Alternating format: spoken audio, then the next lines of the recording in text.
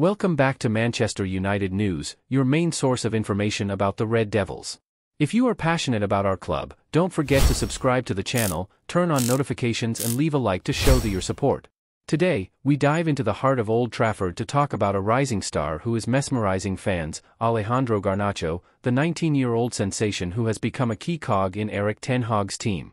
Garnacho has been a revelation this season, showing not only skill and brilliance but also consistency.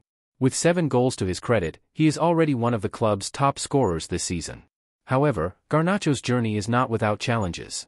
United legend Rio Ferdinand highlighted that Garnacho's decision-making in the final third of the field needs refinement.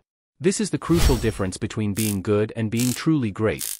Comparisons to icons like Wayne Rooney and Jude Bellingham highlight Garnacho's potential, but his decision-making is the obstacle he must overcome to achieve greatness. With United's interest in Crystal Palace's Michael, the pressure on Garnacho could increase. This is his time to shine and cement his status as a vital part of the team. Before we wrap up, give your thoughts on Garnacho's season and what you think he needs to do to take his game to the next level.